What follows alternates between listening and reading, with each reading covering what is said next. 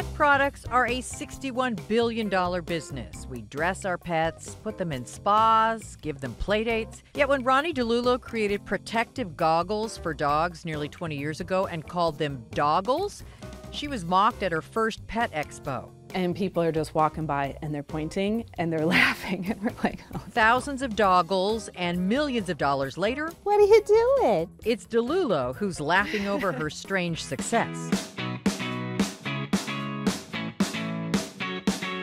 The idea for Doggles was a walk in the park. I originally came up with the idea for my border collie, Midnight. He loved to catch a Frisbee. And by the time I got home from work, the sun would be setting and the sun was really bright in your eyes, and I was wearing sunglasses. So there was one day in particular where he missed the Frisbee, and he never missed the Frisbee. I just thought, well, why can't he wear sunglasses too?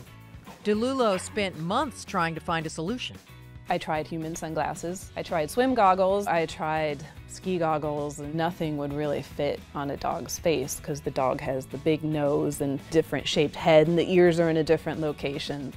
Roni Di Lillo was working as a computer programmer for Hewlett-Packard, so she used those skills to design her first pair of Doggles, pouring in $25,000 of her own money.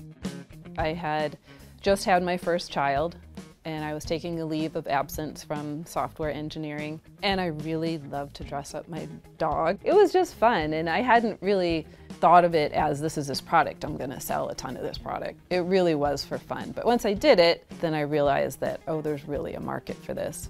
She created a website, started selling a few homemade Doggles, and then sent a pair to PetSmart. And a couple weeks later, I got mail, an actual letter back, saying that they took the product in all of their stores. That was really, oh no, now I gotta figure out how to really manufacture these. PetSmart wanted thousands of Doggles. Di Lillo quickly found a manufacturer. First year sales hit $100,000. Oh, I know, I love you.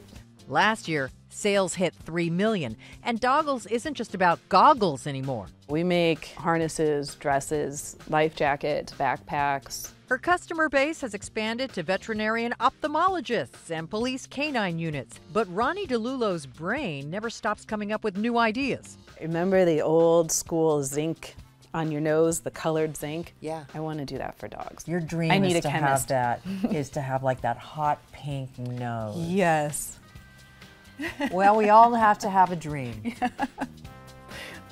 I've always loved dogs and I've always loved to dress up dogs, so I don't think anyone was a bit surprised that this is what I did.